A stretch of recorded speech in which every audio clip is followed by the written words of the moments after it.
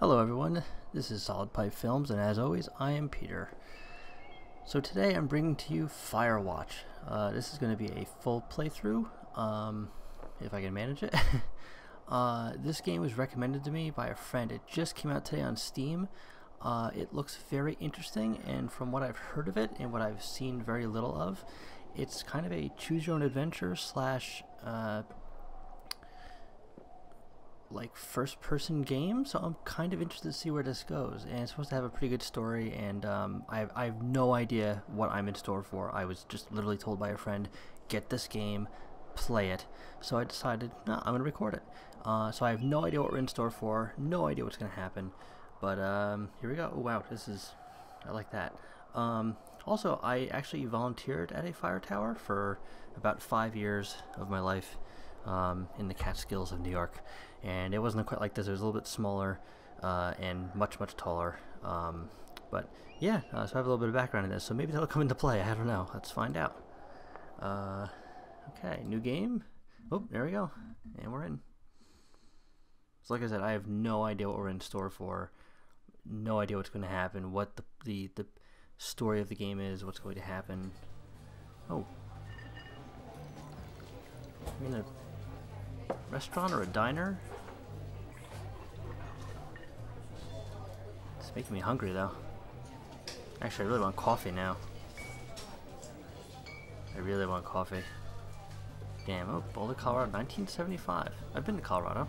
Not at that year though. That was before I was born.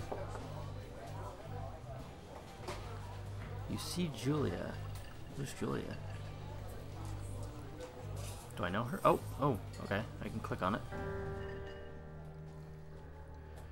She's about your age, late 20s, laughing with a well-dressed professor and grad students from nearby CU Boulder. You, Henry, are out drinking with your pals. You approach her. Oh, am I drunk? Okay, yes, I'm drunk. Okay. So I have two options here.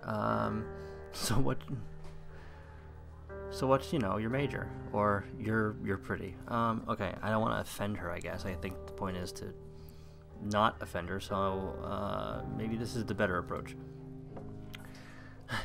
You slur your words. No.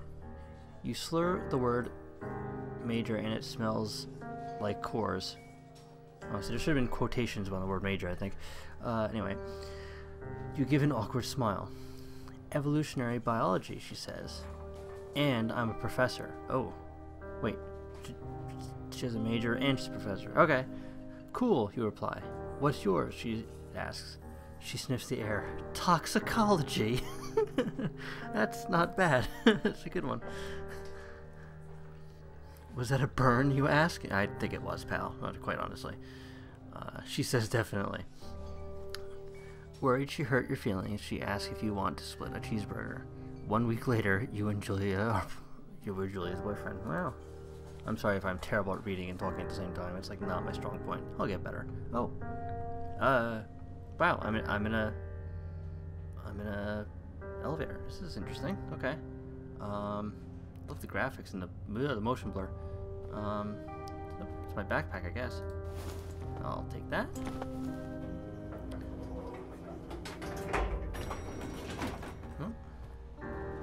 Oh, wow.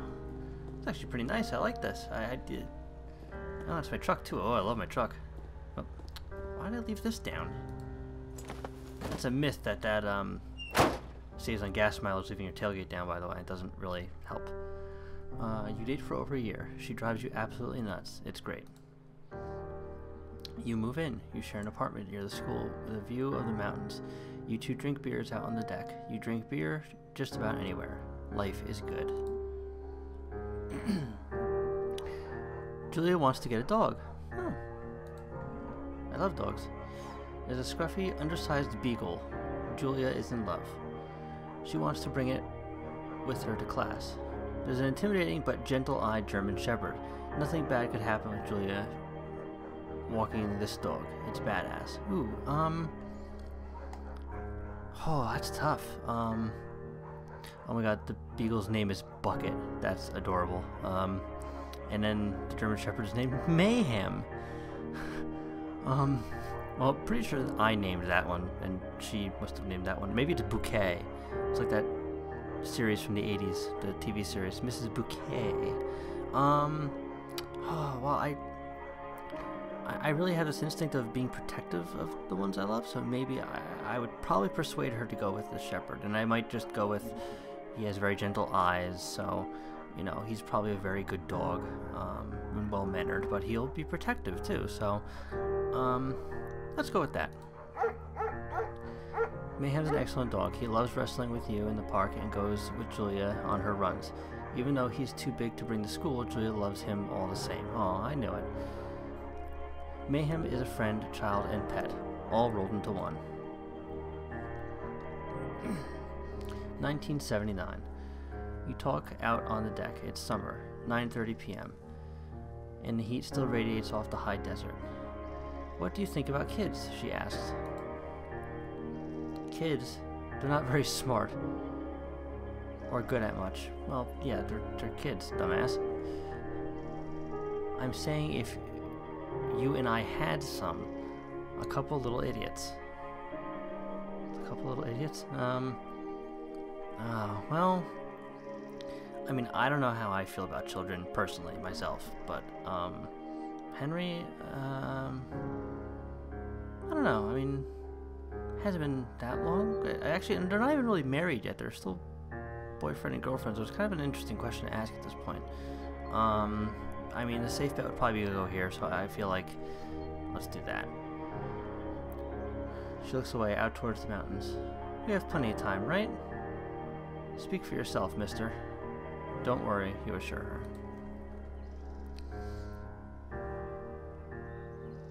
You tell her she has the body of an undergrad. My ovaries didn't get the memo, she says, laughing it off. One day, okay? One day, she says. 6 months later, you get engaged, lying in bed on a Sunday morning. Oh, that's kind of a nice romantic way of doing it, just kind of nice and gentle. Oh, okay, well. I'm on a trail now. Yep, Colorado license plate, look at that. I hope that's not anyone's real license plate, by the way. That would suck. Anyway, let's see, where am I here? Thoroughfare Trailhead. There's a map here. Those don't look like any actual places I know in Colorado. I don't know of a Ruby River. Oh, hang on. Do not forget to check in. You're in the country. Learn to live with bears. Oh, Thoroughfare Trail is not recommended for inexperienced hikers. Thoroughfare is a primitive backcountry trail, and I can't read the rest, unfortunately, because of the lens glare, or I'm sorry, the bloom effect is making it impossible to read. No fireworks. Well, that's definitely recommended in Colorado, especially in this area. Oh, check in. Nope. Well, I can't check in apparently, so I guess. Nope. I guess no one will know I'm here. Let's just go on in. This is beautiful, actually. I love the. Okay, I'm blacking out. That's. Oh, okay. I was gonna say I'm really a bad hiker if I black out like the first couple minutes into hiking. Oh, it's 1980. It's a Thursday night, and Julia is 4 hours late. She doesn't call. You're worried and getting angrier by the minute.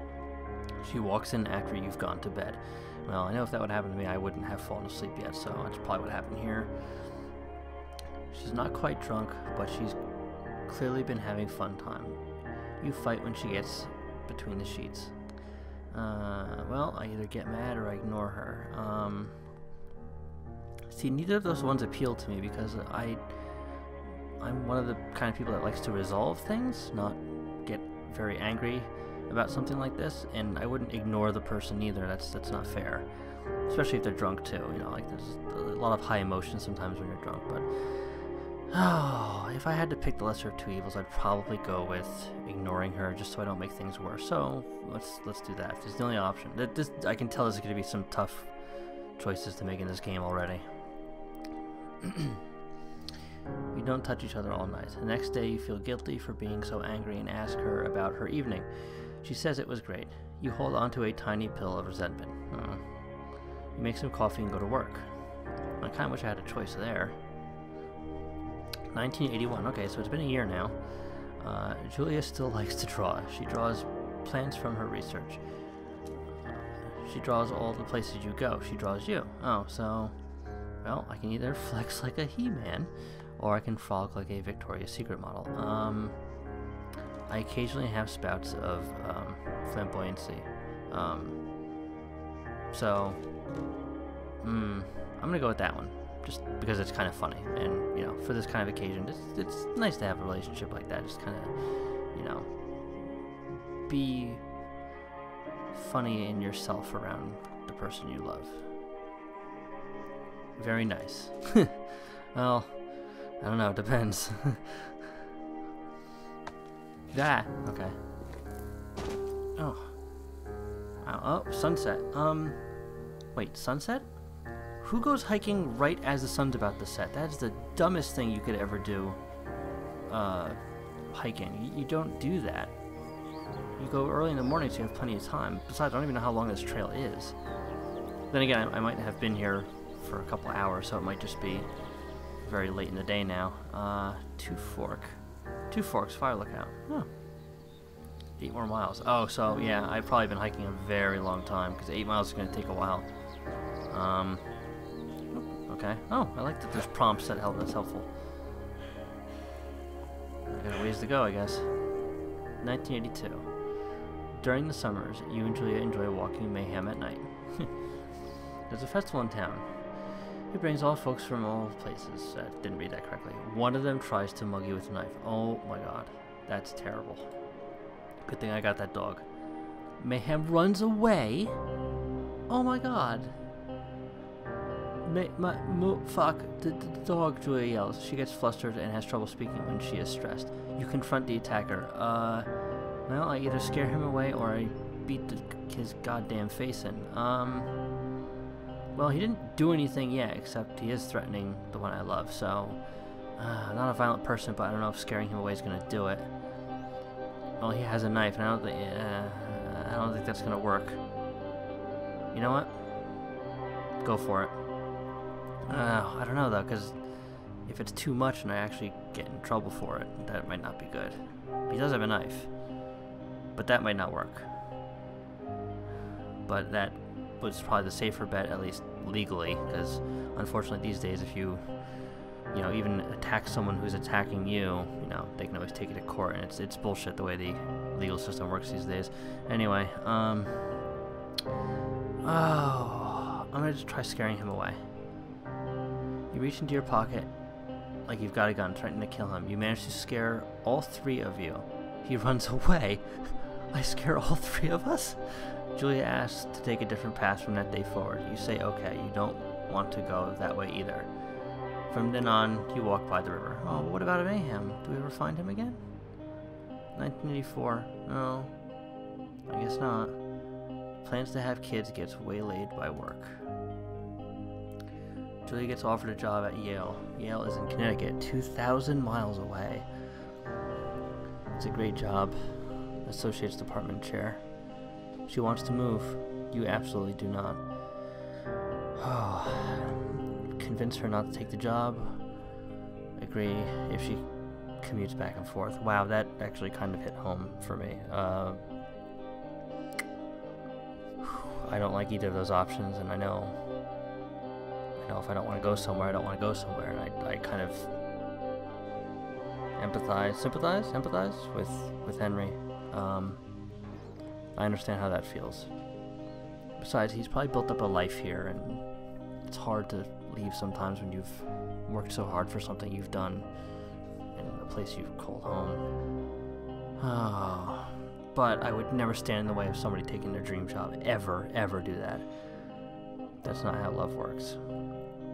So there's only one option. It's not the best one, but it's this one.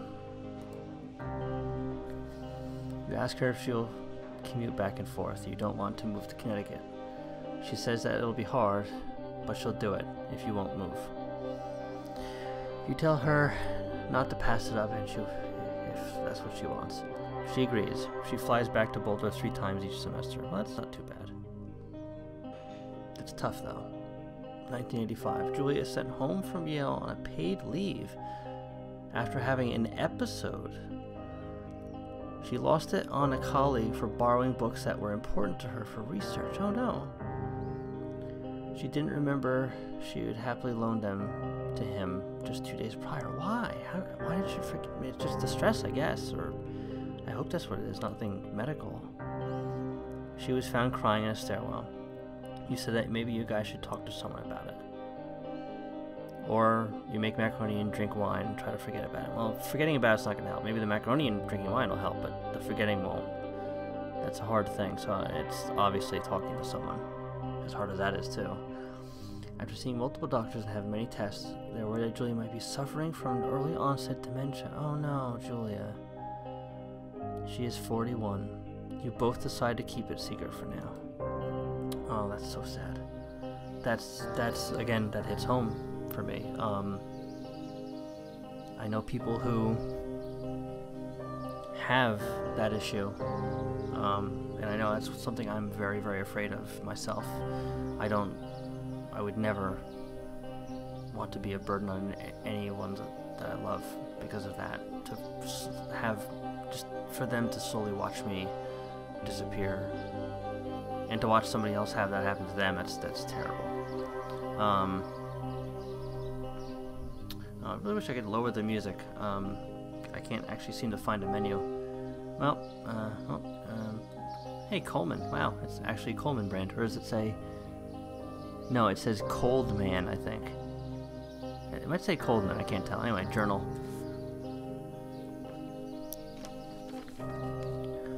Oh my god. Okay. Maybe I should have went with the He-Man one. Woo. Anyway, Mayhem is getting older. Oh, we found Mayhem. I didn't realize. I thought he ran away. I didn't know we found him. Okay. He's got silver hair down his back and slows down at night. You and Julia walk him to the bar to see your friends and feel like nothing has changed. Julia goes back to university. Julia's affliction gets worse. She can't remember things in class. Her research is a shambles. She drives her car to the next town over for no particular reason and has to be brought back home by the police. She is devastated. She is sent home on permanent medical leave. Oh, that's so sad. That's terrible. Some days, you get the Julia who calls you a dope and your unborn children little idiots. Other days, you get a stranger. She pulls you into bed to make love. After 5 minutes, she goes into a panic believing her dad is at the door. Oh. You tell her family they are crushed and begin to make trips to and from their home in Australia to visit her. For a while, your friends come by with little things to brighten the day. She gets worse. This is... I wasn't expecting this from this game. I'm actually rather speechless. I didn't assume. 1988. You spend your days following Julia around the house. You count the seconds between the 2 weekly visits from Daniel, the nurse. He suggests that Julia could live somewhere else, somewhere with 24-hour care, a home. It sits with you for a couple months. You either decide to move her into a full-time care facility, or you're determined to take care of yourself. I know there are some good homes out there. I know there really are, but I hear too much. I've seen too much of them, and I could never put a loved one in a home. I don't think I could do it unless I couldn't care for them myself. But Henry seems like he's in good enough shape to do it. I mean, they're only, what, in their 40s maybe? Yes. So, I think you should take care of her. I think that's what we should do. Oh, oh right, I was sleeping. I'm sorry. Okay. Oh, no, I wasn't. Okay, I was actually just looking up at the sky. Never mind. Wow, this is just... the game is beautiful, but the story is just so sad. I didn't expect this. Oh, this is really beautiful, though. It really is. Not sure if... Oh, I should probably watch where I'm going. Oh, look. Oh. Hi. It's okay. I'm friendly. Bye.